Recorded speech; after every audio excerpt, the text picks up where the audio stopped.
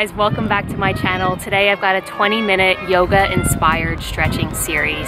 Great for beginners. It's going to help you wake up and feel more energized to tackle your day. You are going to need a mat or a soft piece of carpet or even some grass outside if you want to go outside. I'm taking advantage of a lovely day. This is the second day of April, I think, here in Bermuda, and the weather is beautiful. If you're ready to get started, let's do this. Hey guys, so we're going to start out on our backs today.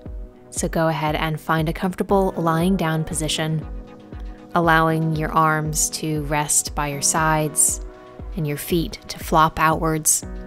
Try to take up as much space here as you come into your breath. So inhaling, feeling your chest rise, and exhale, releasing any tension, coming into the present moment. A few more breaths here.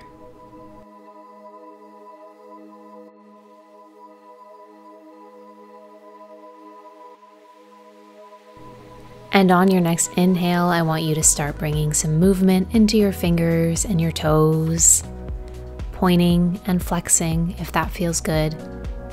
And then inhaling, taking your arms overhead to come into a full body stretch, making yourself as long as possible. And then exhaling, release. We're going to do that one more time.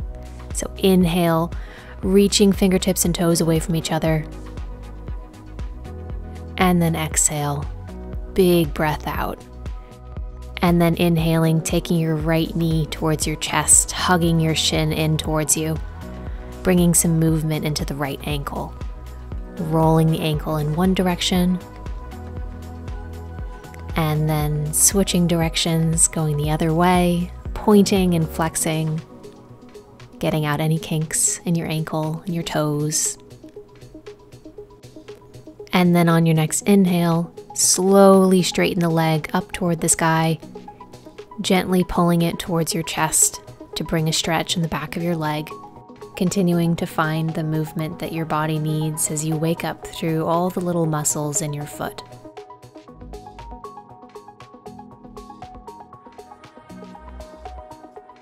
And then we're going to make the stretch a little bit more active, so start bringing your leg towards you, keeping a bend in the knee if this is early in the morning and your body is still feeling a little stiff. And if you'd like a little bit more, you can peel the shoulders up off the mat and try to kiss your nose to your knee, really waking up the hamstrings. And then releasing down, giving your knee one last squeeze in towards your chest. And now we're going to come into a spinal twist, so taking that right knee over to the left, right arm extending, gaze over the right fingertips. Breathing deeply here as you sink into what is a delightful stretch. I really like this one.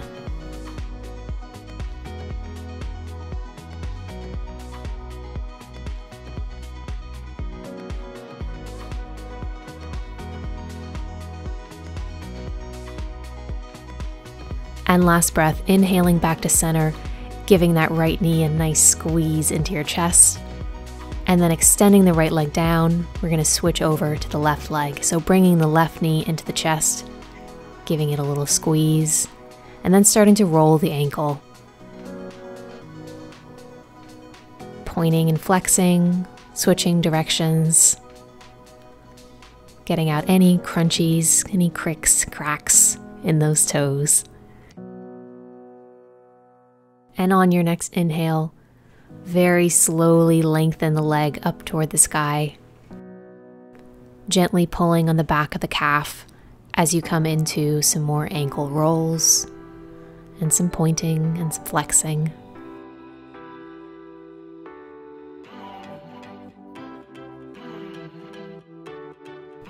And if you'd like to make this a little bit more active, feel free to increase the pressure on your leg, bringing it ever so slightly towards your chest, peeling your shoulders up off the mat, and kissing your nose to your knee. Deep breaths here. And releasing, hugging your left knee into your chest. We're going to come into a spinal twist. So taking the left knee over to the right, extending the left arm, gaze towards the left fingertips. With every exhale, trying to sink a little bit deeper into the twist.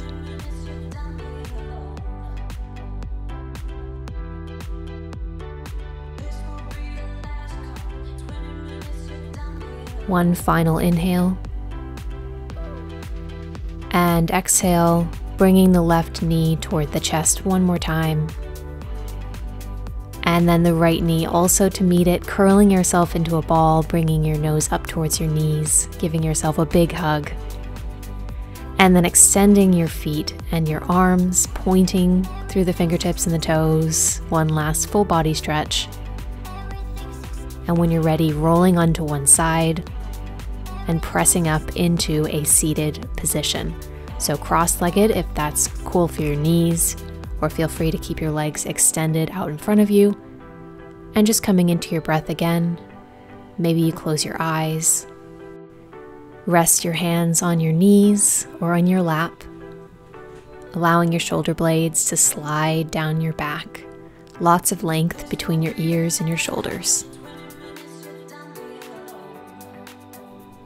And on your next inhale, you're going to place your left hand on the ground to your side and reach your right arm up and over to come into a side bend, feeling the stretch all along the right side of your body. And then inhaling, we're going to come to center. And then exhale, right hand down, left reaches up and over, stretching through the left side. We're going to do that one more time. Inhale, fingertips up toward the sky. And then again, left hand plants, and see if you can reach just a little bit further this time. Inhaling. And exhaling, we're going to come forward with our hands like the hands on a clock, slowly walking through center. Pausing in the center just to give ourselves a back stretch. And then continuing to walk the hands like the hands of a clock all the way over to the other side, coming into the side bend for the left side of the body. Big inhale. And on your exhale, walking your hands out in front of you again to come into a seated forward fold, reaching through the fingertips. Every inhale lengthening through the crown of your head, and every exhale allowing yourself to sink into the stretch.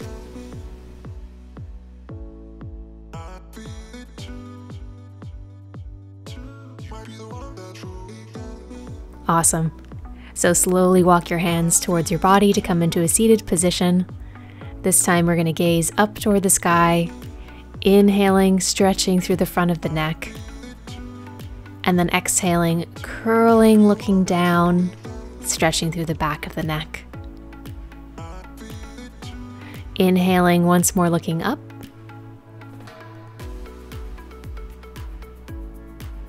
And exhale, looking down. We're going to build upon this movement now. So taking the fingertips forward, gaze is still down, arching through the upper back. And then on your inhale, you're going to open your arms out to the side, puff up your chest, gaze up toward the sky, almost like we're doing a seated cat-cow. So on the exhale, reaching forward, fingertips in front of you, like you're casting a spell. And then inhaling, sitting up tall, arms out toward the side, gazing upwards, really opening through the chest. And one more time, coming forward, reaching through the fingertips, arching through the upper back. And then sitting up nice and tall, shaking it out if you need to. And we're going to make our way to an all fours position. So find a tabletop, shoulders above wrists, hips above knees. And on your inhale, taking the right arm up toward the sky, reaching through the fingertips. And then exhaling to thread the right arm through the hole between your knees and your left hand, right shoulder coming down to the mat. And if you want a little bit more here, you can reach the left fingertips up toward the sky to increase the pressure on that right shoulder. Deep breaths here.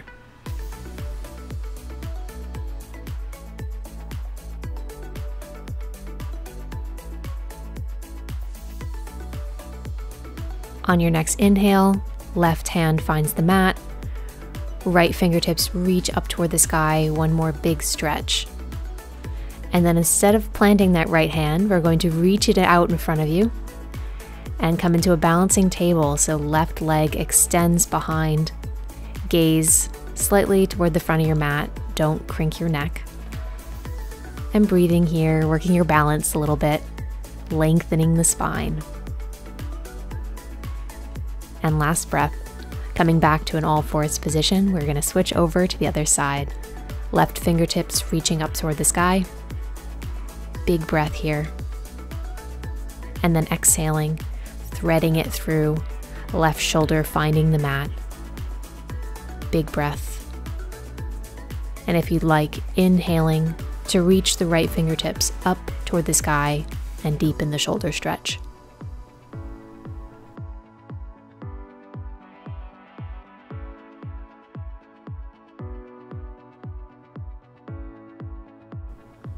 Inhaling to plant the right fingertips on the mat again and reaching the left fingertips up toward the sky, coming once again into that balancing table. So reaching the left fingertips forward, finding your balance.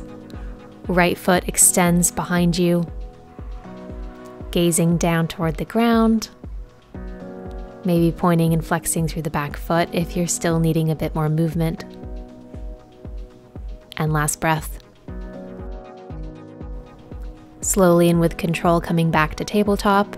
And then we're going to inhale, gaze up toward the sky, arching through the back. And then exhale, rounding through the spine, gaze towards your belly button. A few more rounds of cat-cow at your own pace.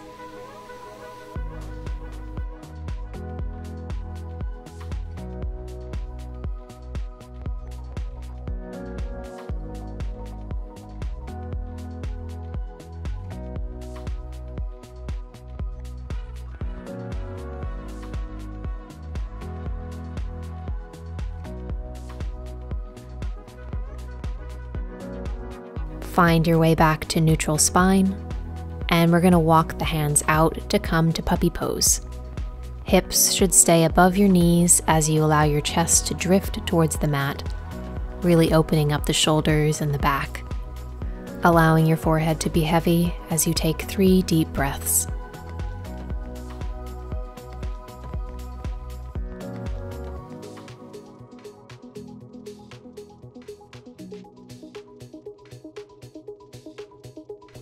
If you're ready to come out of puppy pose, slowly walk your hands back towards your knees, finding an all fours position and tucking your toes. We're going to lift the knees up off the mat, ever so slowly coming into a downward dog, giving your body plenty of room here, especially if this is early in the morning. Keeping a nice bend in your knees as you pedal out the feet, stretching through the bottoms of the feet and the toes. Adding any other movement here that feels good, whether you want to roll the ankles or point and flex or take a twist. And we're going to come into some inchworms. I don't actually know if that's what they're called, but that's what I like to think of them as. So when you're ready, we're going to inhale forward into plank, curling through the upper spine. And then exhaling, we're going to shift the body weight back, bending through the knees, and then lifting up through the hips. Down dog. Again, coming forward into plank, bending the knees, lifting the hips up, down dog. Couple more like this. Take them at your own pace. If you want to take it really, really slow and feel the muscles working, I highly recommend it. Just bringing some mobility and some flexibility into your spine, waking up through the body. And wherever you are, make your way back to downward dog and slowly walk your hands towards your feet to come into a rag doll. So grasping opposite elbows, allowing your body to hinge forward, all the tension melting out of the top of your head, and adding a little sway from side to side if that feels good.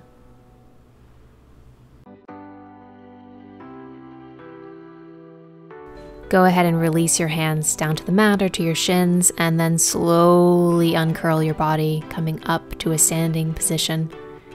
Big shoulder roll at the top. Inhaling to reach your fingertips up toward the sky, giving yourself a back bend. And then exhale, arms down to your sides. We're going to do that one more time. Inhaling, fingertips up toward the sky.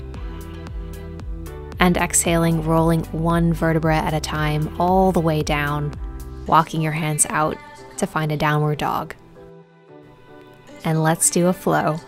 So on your next inhale, reach your right toes up toward the sky, coming into three-legged dog. And then exhale to step that right foot between the hands, strong through the right leg to lift your upper body into a standing crescent lunge, opening through the chest, fingertips reaching up to the sky. And on your next exhale, opening up, shifting the back foot to come into a warrior two, gaze over the right fingertips. And then we're going to come into a bind, so interlace your fingertips behind your back, fists drawing towards the ground as you open through the chest. Deep breath in, and exhaling to find warrior two. Inhaling to cartwheel the hands down towards the mat. Lowering the left knee onto the ground and then reaching the fingertips up toward the sky for a low lunge. Coming into lizard pose, placing your hands on the inside of your right foot, enjoying the stretch, or if you want a little bit more, coming down onto your forearms, rolling onto the knife edge of that right foot. Deep breaths. This one's intense.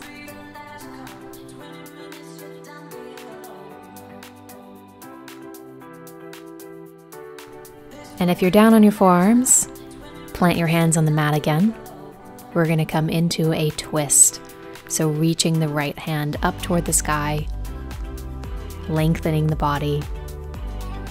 And if you'd like, reaching back and grabbing the left foot to come into a quad stretch. Awesome.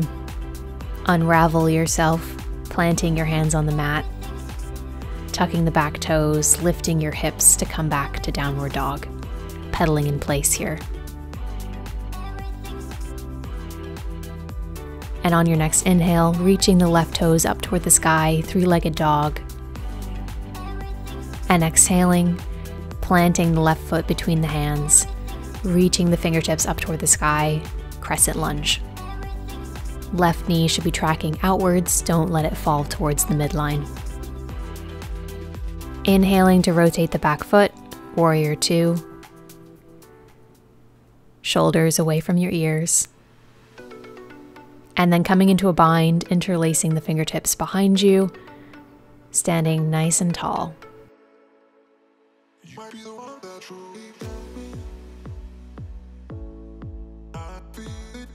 Releasing your hands, coming into warrior two, extending through the fingertips, and then rotating your hands down to the mat, dropping the back knee, coming into a low lunge.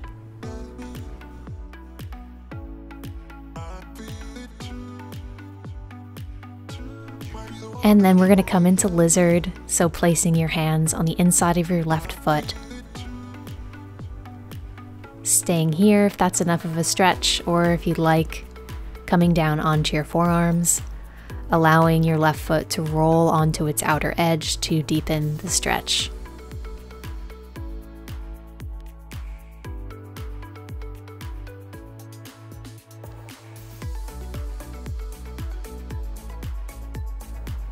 And walking up to your hands again, coming into a twist, or going straight into the quad stretch if you forgot about the twist, like I did.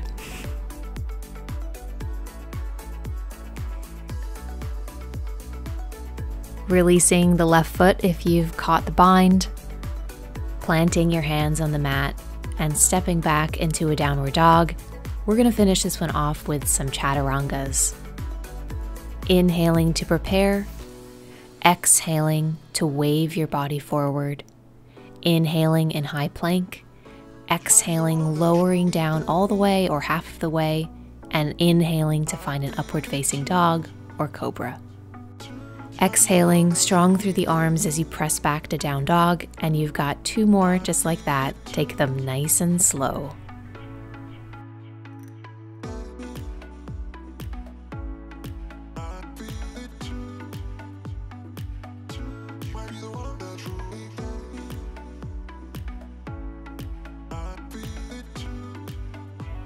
All right, I'm on my last one. Join me.